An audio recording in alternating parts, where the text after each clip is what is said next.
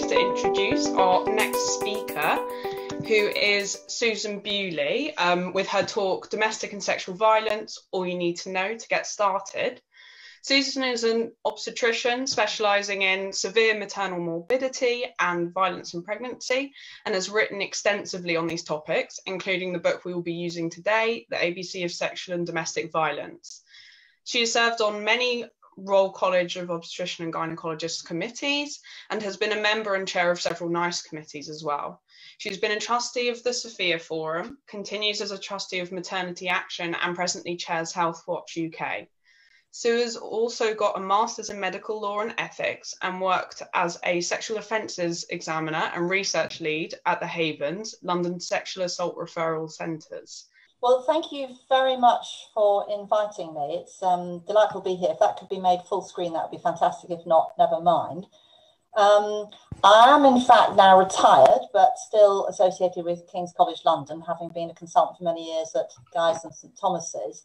And the reason I've got a slight difference in the title here is that I was very privileged to be approached and by someone who set up the Havens Sexual Assault Centres to write, or rather we edited the ABC of Domestic and Sexual Violence with our 60 plus years of working in the fields, thinking actually we wanted to write the book that we wished we'd had when we were medical students back in the 1970s. So I am retired now, have spent 40 years in medicine, and my views are coloured by the time and era I grew up in, all the women, what I learned from them, and the research I was doing.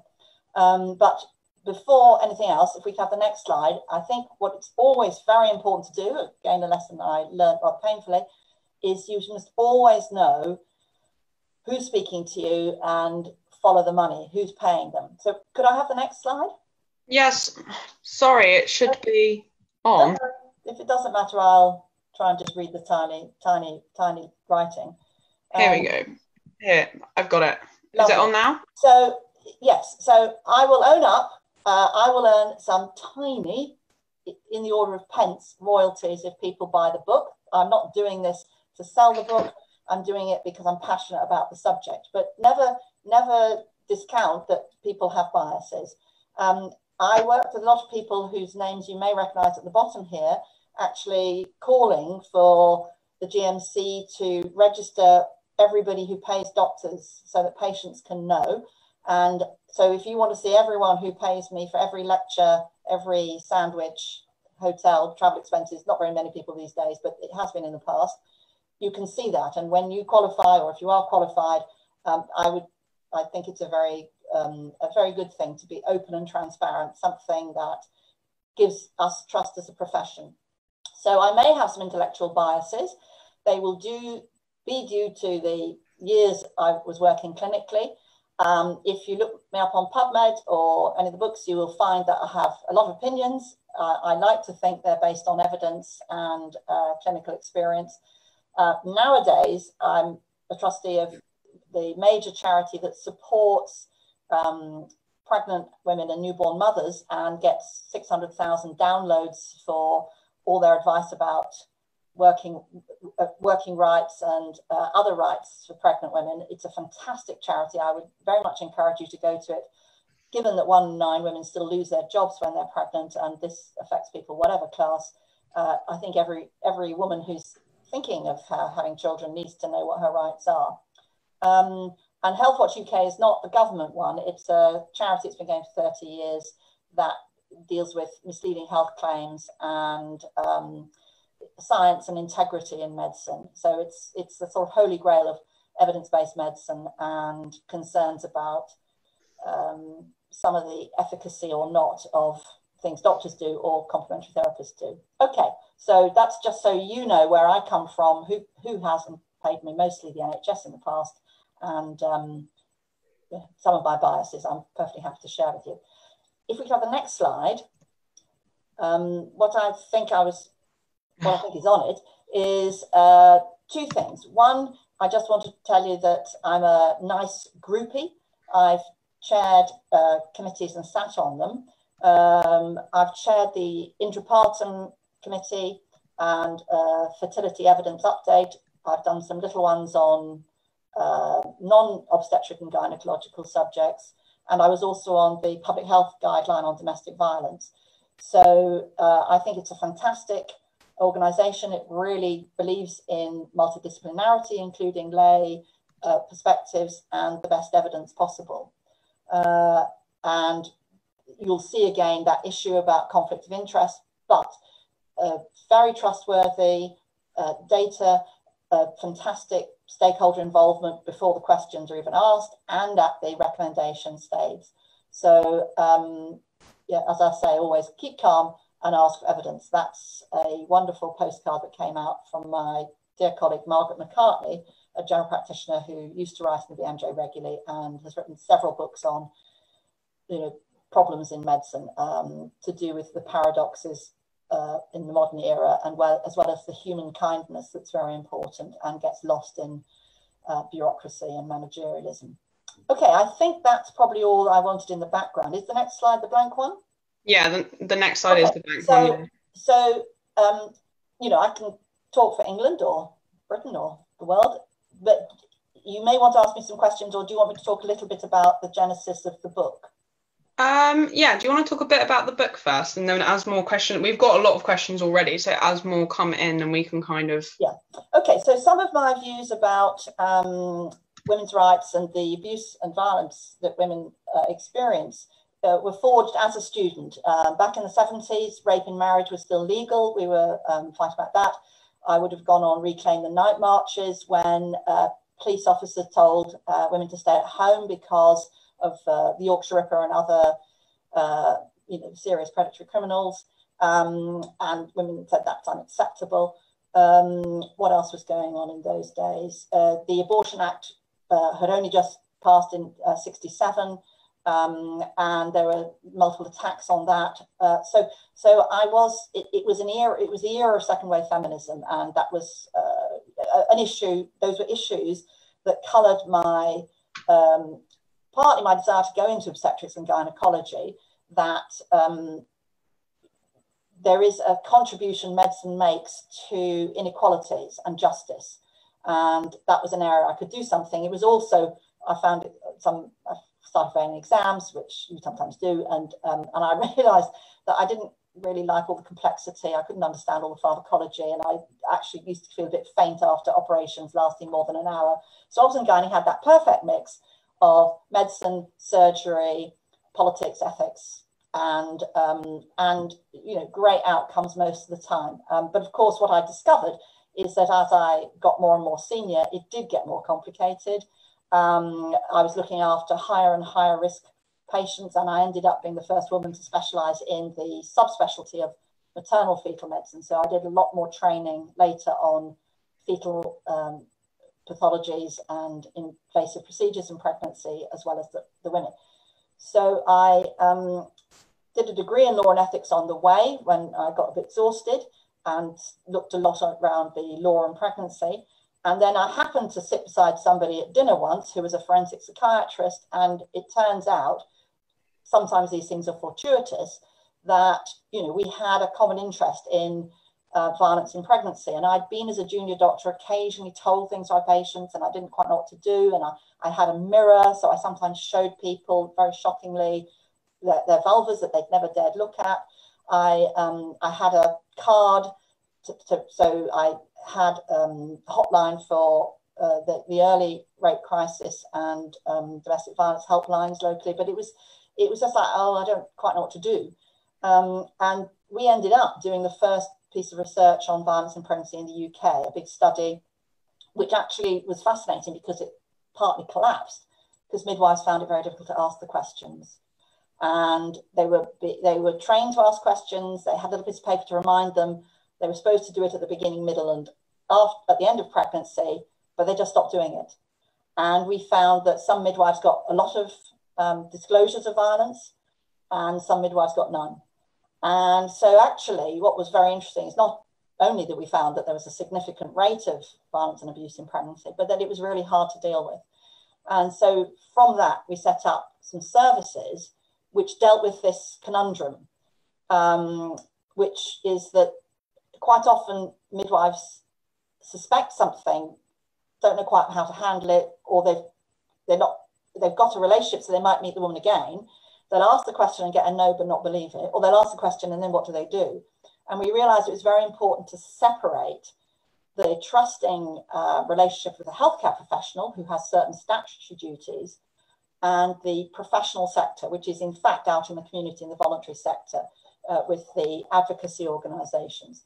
So we set up a service where there was a specialist midwife, so the midwives could talk to them and specialist advocates, and the advocates would pass on the referrals, and then they would work with women through the pregnancy to see if they could help them become safer. And that made it safe for the midwives, who were very frightened of opening a Pandora's box, that they didn't know where it would stop or what to do.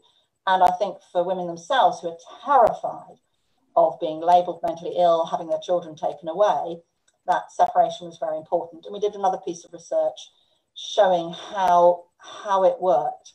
And that is, in fact, the model that NICE now recommends, that there are pathways to community-based organisations so that there's someone on the woman's side, because, of course, a baby, once it appears, will have the social worker or the paediatrician or whatever. If that child's in danger for whatever reason, there's a set of people who look after them.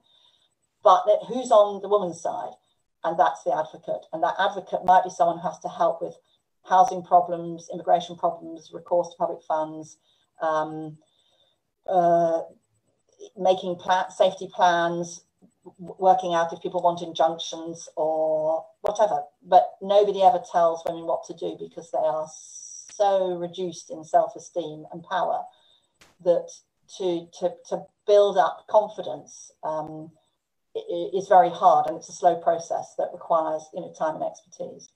So that then led to the this book, which was the first book that came out from the Royal College of Obstetricians and Gynecologists, I'm very proud of. They put a working group together, a multidisciplinary working group together, and we did a really, this book is still very good, even though it's very old, looking at the criminal, the police, the legal, the midwifery, the voluntary sector, women's rights.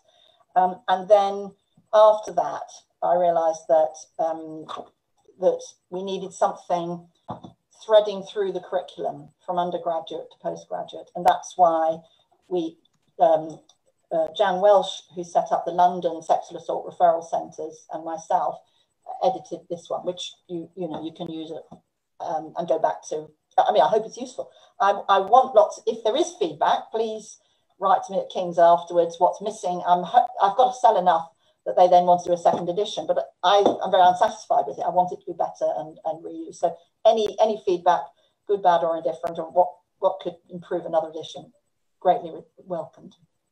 Well, I can highly recommend the book. I read it and it really goes through, I don't know, kind of the theoretical and the practical elements of treating survivors of domestic and sexual violence, which is so useful, because I think without knowing some of the theory behind these things, it's really difficult to understand why we do what we do.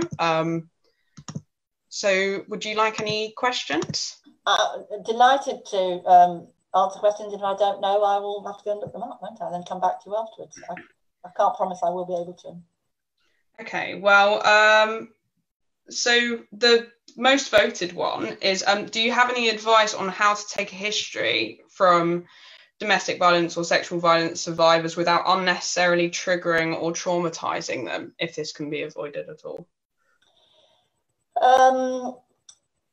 Yes, I think it's something that comes with practice. And I think that people who are very ashamed about the situation they're in or very frightened won't tell you what they don't want to tell you. So, and that'll be whether, there's a sense in a consultation that there's something else going. I'm sorry, the colour keeps going. It must be the sun coming in out. There's a lot of things that you might open up. You never know. So it's always quite frightening taking history, particularly when you're unfamiliar. You might get that somebody's been bereaved, that they're an alcoholic, that they're worried about someone else with a mental health problem, that they themselves had one of the many adverse childhood experiences, parents in prison, bereavement, violence, sexual abuse, whatever. So it's always a bit difficult to be in the moment for something that might be the most important event of that day for that individual, and it's just one of many people in the clinic for you. So I think you have to learn to listen and watch the non-verbal very, very closely. There are standard ways of asking questions. You know, like I ask everyone, I'm not picking on you because of your demeanor, the way you look, you know, your class, your race. I'm not picking on you to ask this question. So I think that's the first thing. And just get familiar with it. And quite often you say, how's things? And someone says, not too bad. And I always say, not too bad? Does that mean not too good? And so there's an interaction sometimes that people give you a little bit. And sometimes people are very worried that you're going to reject them because of all the terrible things they might be about to tell you. They're actually sometimes wanting to protect you. So I think, you know, if you're aware of that and you're interacting, saying, is it okay to ask you these questions? Or do you want to stop now? Or should we follow it up another day? Or whatever, then I think you're demonstrating your kindness and tenderness and awareness that this might be upsetting. And I think if you're not a trained psychologist or psychiatrist or doctor or GUM doctor or whatever, then probably you shouldn't be at your stage going too far anyway. But I don't think you should be too frightened if you are very respectful. And what would you like me to do with this information? What I think sometimes happens to medical students is because they have more time and because they're often not in a rush, they haven't learned to interrupt everyone very quickly, they sometimes get told a lot of private things that the actual health professionals don't. It's one of the privileges of being a medical student is that you sometimes have more time to get a whole story. And that can be a burden if someone says, don't tell anyone, because they might, and you have to be very clear. Well, look, if you tell me something that worries me, I will have to go and discuss that with a supervisor. I could do that anonymously, which you can if you go away after and think, goodness, you can talk it through. But I think if people say, you know, I think my husband's going to kill me, or I'm feeling so frightened, I'm wanting to throw my baby out the window, that sort of thing postnatally. You can't sit there and say, oh no, I'll keep your secret. So I think you've got to be prepared for that as well. Is that okay to start as an answer? Yeah, no, for sure. And just, I think we get a lot of safeguarding teaching, a lot of like online courses with safeguarding. And I've been in a lot of conversations recently where like it's seen as like this kind of like thing that you have to do, and it's not interesting and it's not important. But then actually, I think once you actually get in the situations where you need to use it, it's like, oh, I wish the teaching was much better on this. Because otherwise people do find themselves in these situations where they have no idea what to do with the information that they've been given by a patient.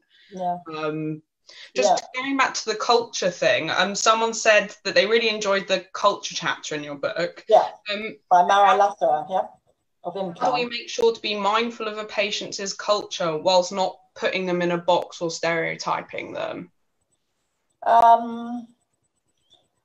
Well, you do that by curiosity in your private life, curiosity in the newspapers, curiosity in your reading of novels, curiosity in your reading about different cultures and what people might do or say, and asking through curiosity your teachers, how would this be in a different situation? Bereavement rituals. If somebody has a miscarriage or a stillbirth, we in Obs and Gynae have to really understand who might want to be called, the speed that bodies need to be buried, what taboos there are on handling tissue or asking about postmortems and so forth. So it's never easy. But I think if you're genuinely curious, that will reap its own reward in what you find out. And I think at the moment, what we're seeing in this explosion of interest, thanks to Black Lives Matter, that out there there are a lot of resources. For doctors, I think it will be very specific to the specialties you go into. And of course, every person is an individual. And I think you just start with that humanity. You shouldn't go too wrong, because you might find out that 70% of people of this characteristic X, but 30% don't. So you're never going to have an easy checklist that will tell you how someone will react. And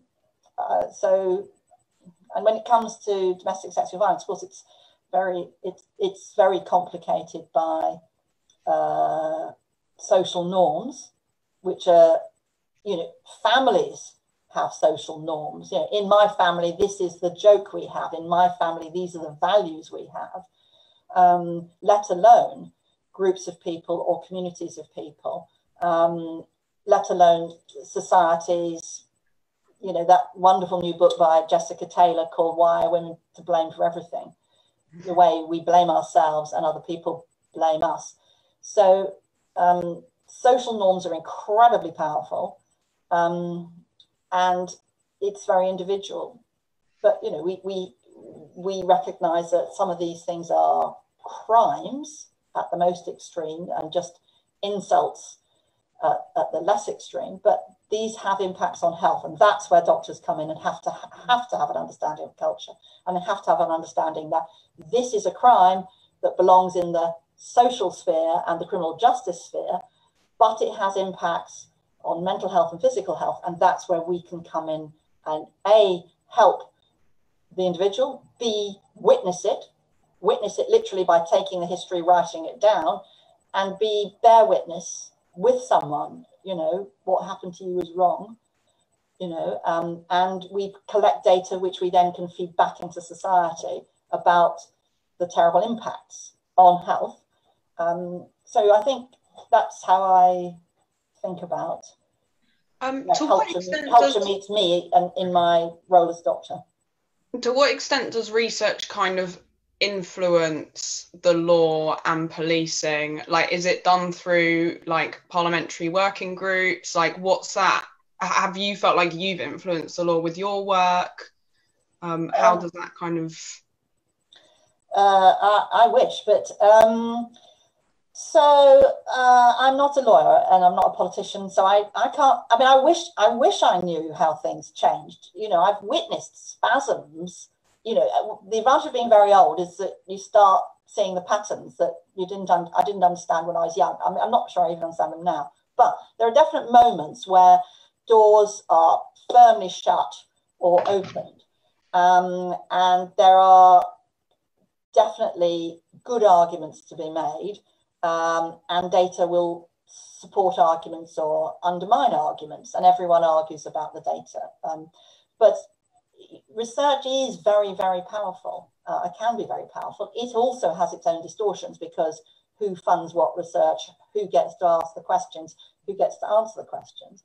And I've moved from very big data right at the beginning of my career. I did a massive study looking at blood flow into the uterus to predict complications of pregnancy. So it was sort of epidemiology and very biological.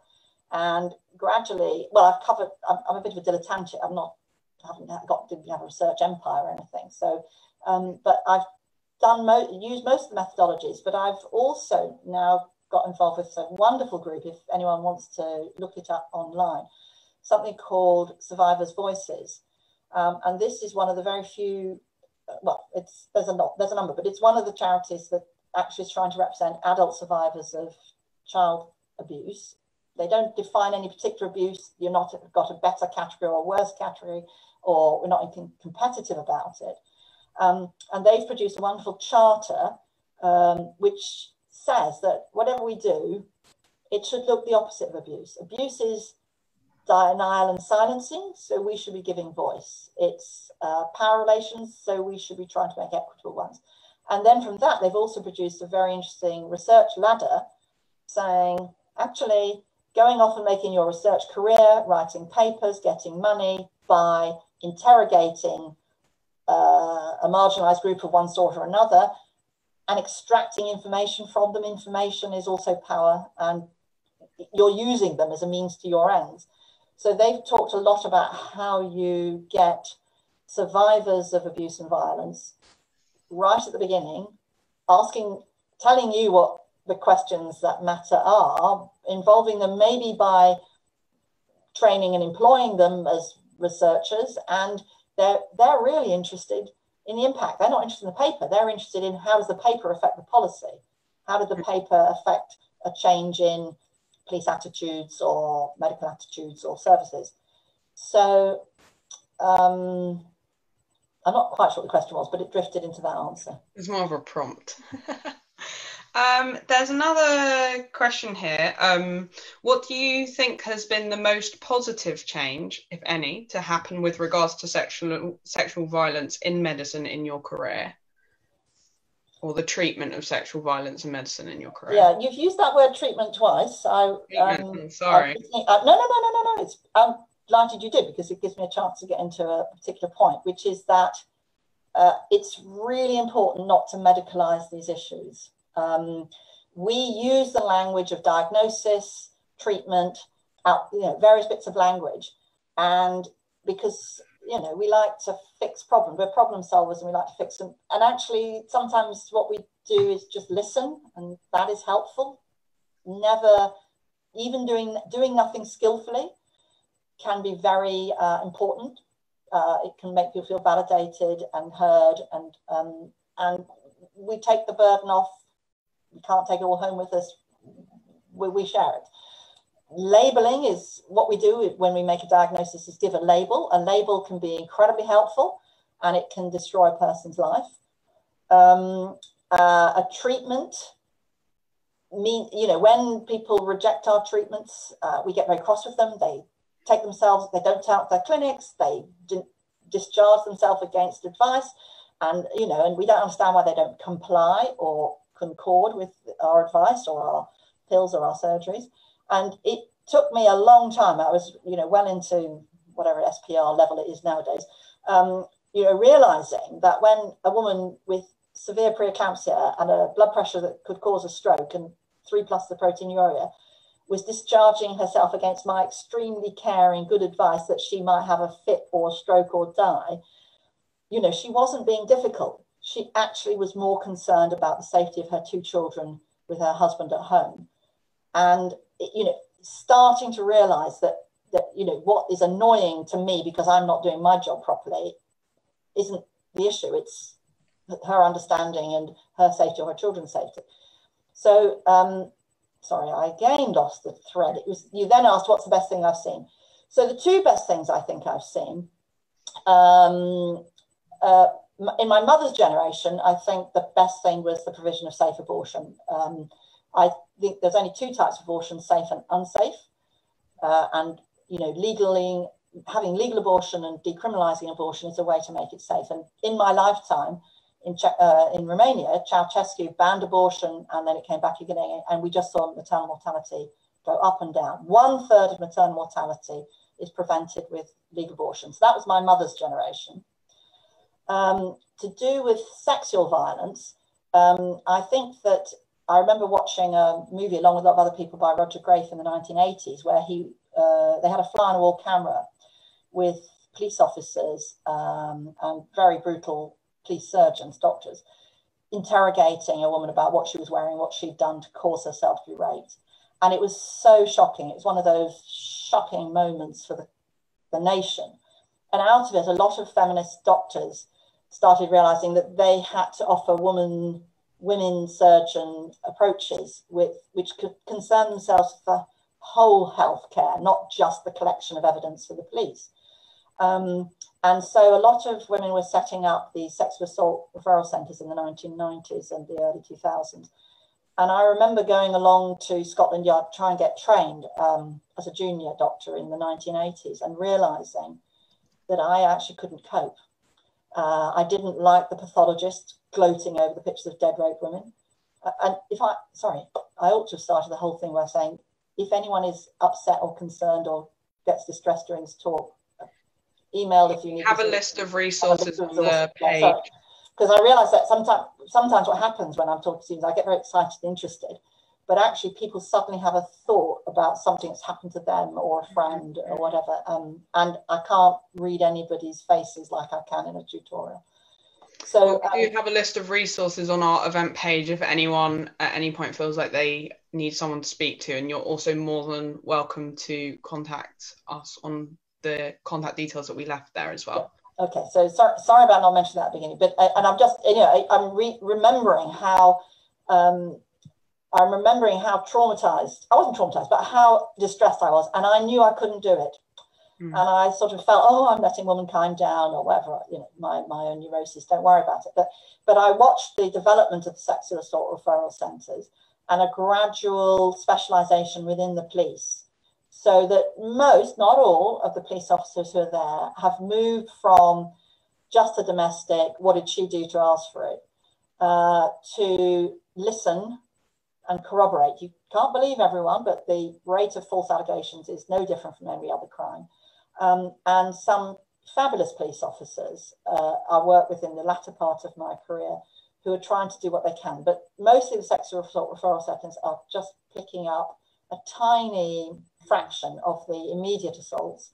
A lot more, well, they pick up some of the children and the men, and I've seen all sorts there. They actually do very little, and it's half policing, half healthcare. The real advocates for sexual violence are the rape crisis centres, and they see it as political, they see it as catharsis, they see that many of the proportion of women who come through become volunteers and fight against sexual violence. So that whole movement from the early refuges, the early rape crisis centres, and then the medical part, which is the sexual assault referral centres, I think was very important. We've got more awareness, we haven't eradicated the problem of sexual violence. So that, I think, is the major thing. And then clearly the Me Too movement. I was very shocked having a teenager growing up in the 2010s to discover that young people's lives, young women's lives in particular, and teenage girls going through puberty, what they were being exposed to, for many of us who, you know, used our experiences, went to conscious raising groups in the 1970s and got politicized and thought, oh, the world is now a better place. We've been horrified that the gender pay gap is exactly the same. The exposure of young girls to sexual predation and pornography at a very early age is, you know, very shocking to people pre-internet.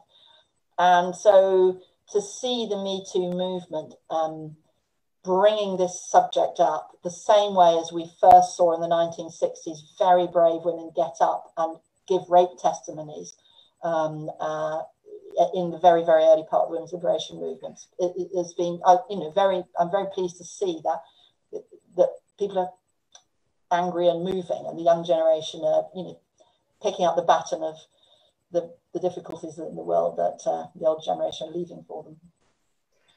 Well, there's a question here, which I think we know the answer to a bit, but it's a good talking point. Do you think there's a role for combating rape culture at medical schools in changing like mindsets about sexual violence for medics? Oh, absolutely. I mean, I think that there's a number of experiments being done in universities which are showing that, well, the randomized controlled trials are not entirely clear, but there's a number of places where education and training in, particularly in bystander actions, seem to have decreased the rate of rape of students at university from 10% to 5% in some of the American universities. Now, so we have to recognize that people leaving home and some of the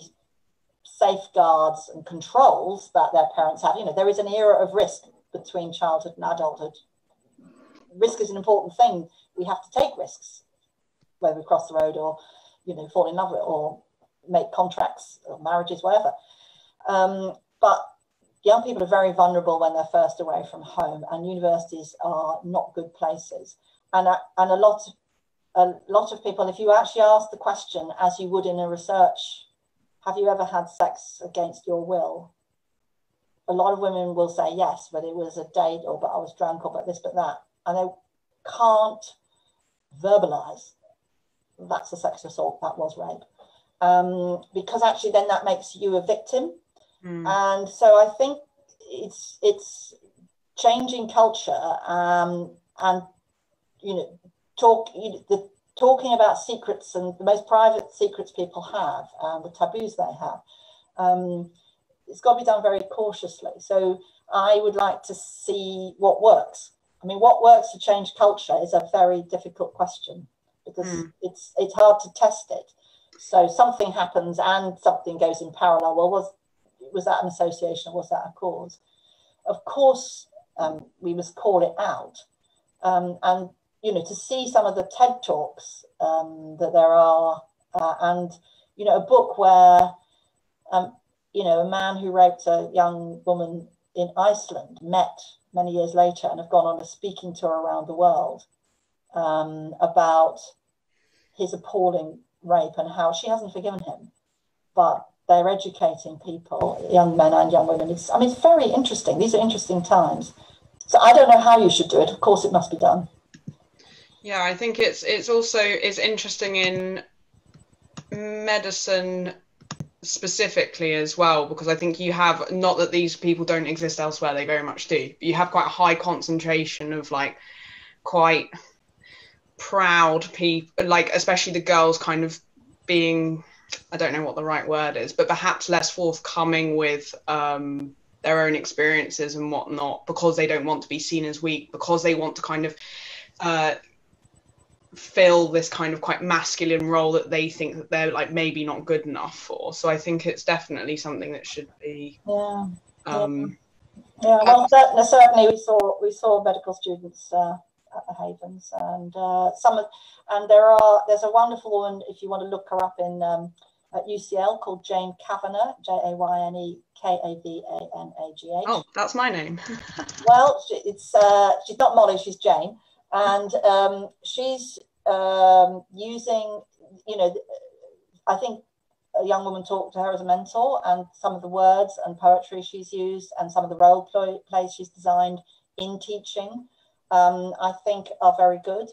And it's very, very powerful when you hear, that a member of our family, a medical student in the medical family, was turned away at an A&E and just said, go away, here's a card, when actually they didn't check that she had injuries because she was bleeding, and they didn't give her anti-HIV prophylaxis quick enough.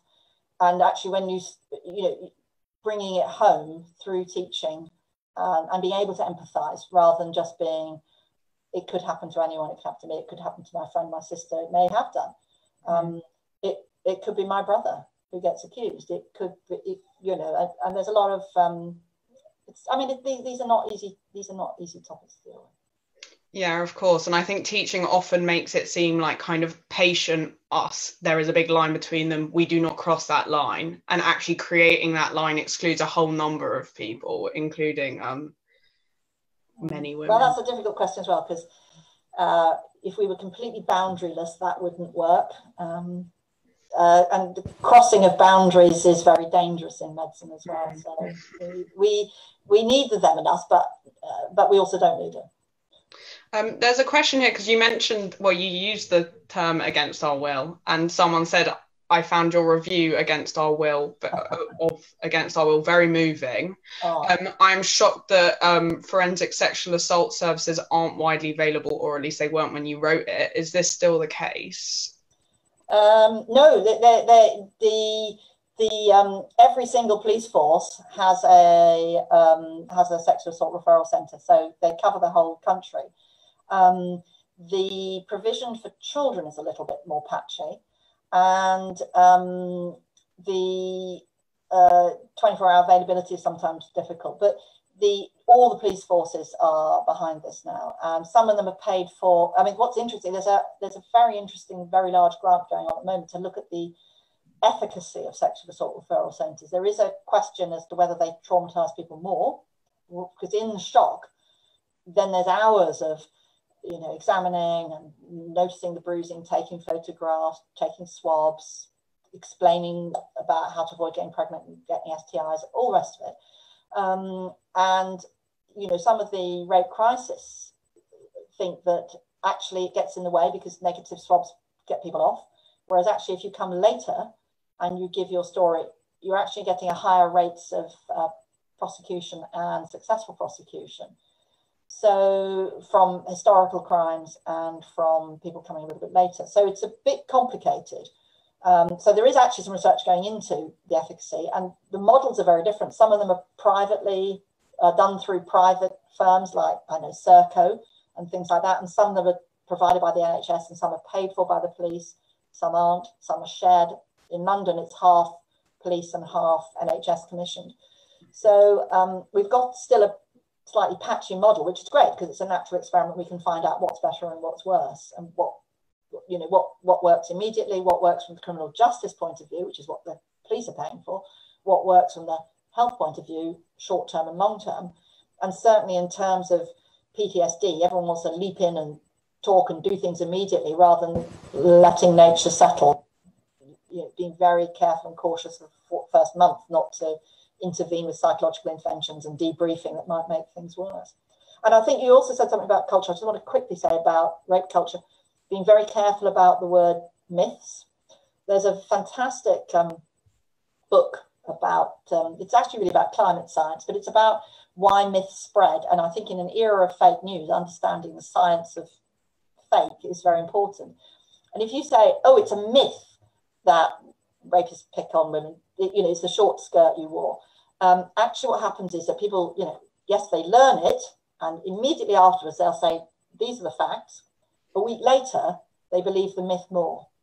And so there's actually a science to changing people's minds, and it means never talk about myths.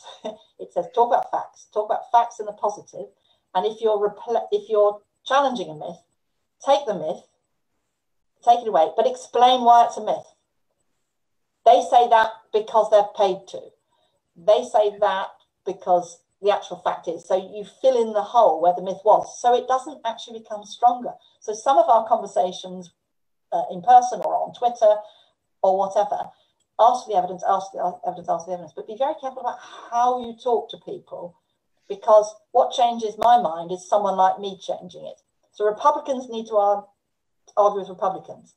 Lib Dems need to argue with Lib Dems. Yeah. Because if you fight, you end up more strongly in your viewpoint. Whereas if someone like me tells me something, I take it on board and I'll digest it for a bit. Well, just as a last question, because we're running out of time, a topical question for the moment. How well do you think domestic abuse services are coping with the large rise in domestic abuse during COVID times? Well, I think, I don't know is the answer because I'm not directly in touch. But I do know that it's a service that goes hand to mouth year on year on year on year. It never has enough. The charity sector, when it's frontline, you often hear only 1 in 6 phone calls gets answered. The refuges are full. I see some emails about refuge places coming up, and there's much fewer of those at the moment. At least it's being spoken about as a topic. But undoubtedly, people are overwhelmed, as always, if not more so, because it almost seems as if in emergency, people revert to type.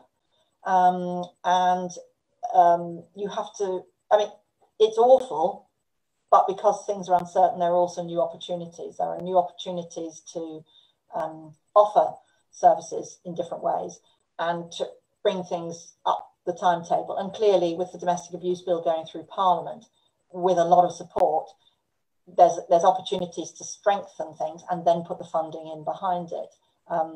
So I think it's, you know, it's probably a bit too early to tell in 2 years' time whether there was a bad blip, more murders, more women trapped, more mental health problems in the children, more, you know, certainly for the children, what's going on behind closed doors with no teachers seeing them, no childminders. You know, I think we should all be very worried, and this sector has not been funded well in the past, so we must continue fighting for it. Okay, well, I think that's all that we have time for. I'll put up your final slide. Thank you very, very much. That was very, very interesting. And I'm sure everyone else found it really, I can never get it to go full. Okay, so the last slide here is to thank you for listening to me talk about my favourite subject. It's so lovely. But the book is there with the tiny royalties, but also please, if you think there's things missing, or you know, contact me, tell me. I will. We have some students and young doctor collaborators who are writing the chapters, so who knows, there may be even opportunities. So that's my official work address, although I'm a retired professor.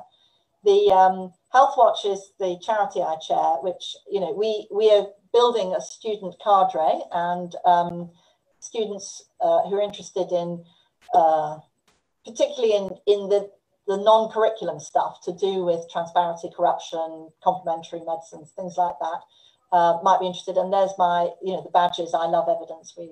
That's just, you know, that's the scientist in me, you know, the concrete thinking person who just, you know, adores science, but also applying it to this really complex, messy world we live in. Okay, well, thank you very, very much, Susan. I think it's time